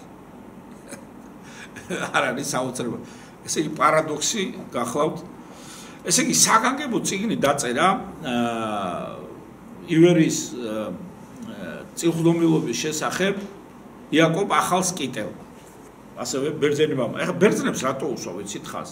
ვინც იცნობს ათონის მთის ისტორიას მეტნაკლებად, დამერწმუნება რომ რაც საქართველოში ვაება და უბედურება გადაიტანეს ქართველებმა არა ქრისტიანი დამპყრობლების მხრიდან, თუ ქრისტიანი დამპყრობლებისგან მე-19-მე-20 საუკუნეში არანაკლები ვაება და უბედურება გადაიტანეს ჩვენმა დიდმა ქართველმა სულიერმა მამებმა, ბერებმა ათონის მთაზე ბერძნებისაგან, რომლებიც ალბათ შურით იყვნენ გამშვალული ჩვენი ერის მიმართ, იმიტომ რომ ჩვენ ვიყავით ყოვლადწმინდა მარიამ ღვთისმშობლის წილხვედრი ქვეყანა და ათანასე დიდმა, რომელმაც უდიდესი კოლხი იყო დედით ლაზი, უდიდესი როლი ითამაშა იმ საბერმონაზნო ცხოვრების დაფუძნებაში, რაც ათონის მთაზე დაფუძნდა, უყვარდა ქართველები და ყველანაირად უწყობდა ხელს ესე იგი იოანე ათონელს, იოანე თორნიკე ერისთავს, გიორგი ათონე, ექვთიმე ათონელს იმისათვის რომ აღორძინებულიყო და გაძლიერებულიყო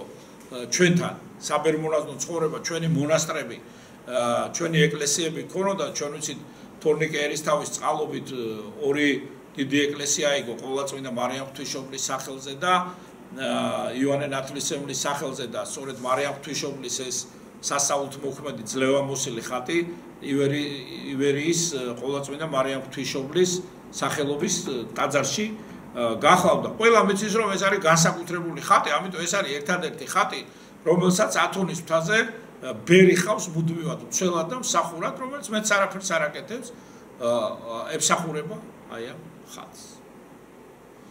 ათანასე დიდმა უდიდესი როლი ითამაშა მოგეხსენებათ აი ამ თვალსაზრისით.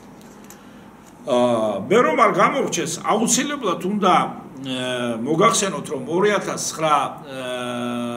წელს 2014 წელს თბილისში ჩატარდა ივანე ჯავახიშვილის უნივერსიტეტში, როგორც მახსოვს, საერთაშორისო კონფერენცია, სადაც ესე იგი ათონის მთაზე კავსო კალივის ბიბლიოთეკარმა, რომელიც ღვთისმეტყველების დოქტორია, წაიკითხა საგანგებო მოხსენება ივერია წილხვდომილი ყოვლადწმინდა მარიამ ღვთისმშობლისა.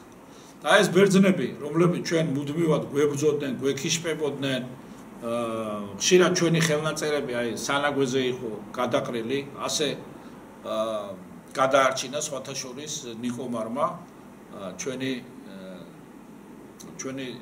როგორ გითხრათ უსაოცრესი ნაწარმოები პირველი ქართული რომანი ასე ვიტყოდი გრიგოლ ხანძთელის ცხოვრება მერე რუსულად თარგმნა საოცარი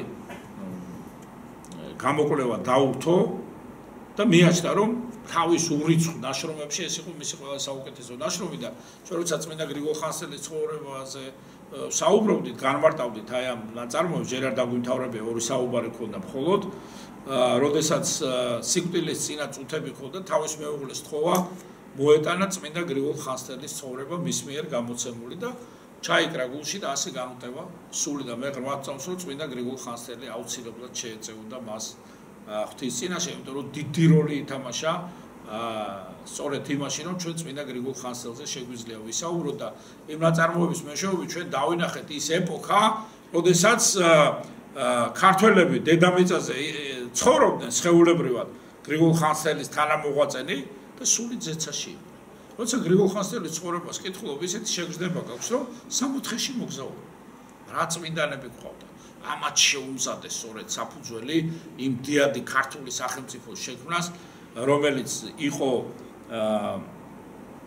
დავით აღმაშენებლის, დემეტრე პირველის, გიორგი მესამისა და თამარ მეფის დროს 120 წლის განმავლობაში და როცა ჩვენს დიდ წინაპრებს, დიდ პოეტებს, წერლებს სასოწარკვეთილება მიეძალებოდათ, აი გრიგოლ ორბელიანი ვახსენე, დავბერდი, ბედს ვერ მოვესწარ, დაემხო ჩემი სამშობლო, სული რომ მოესულიერებინა, ავარდებოდა ხოლმე ბეთანიის მონასტერში თამარ მეფის ფრესკასთან და ესაუბრებოდა მას ხედავდა რა იმ დიად საქართველოს მიხარის გიმზერ, წუხვარდა გიმზერ და ესრეთ მზერამ სურს სიკვდილამდე არ გამოუფხიზლდე რომ აღარ გძნობდე ჩემი სამშობლოს სულით დაცემას.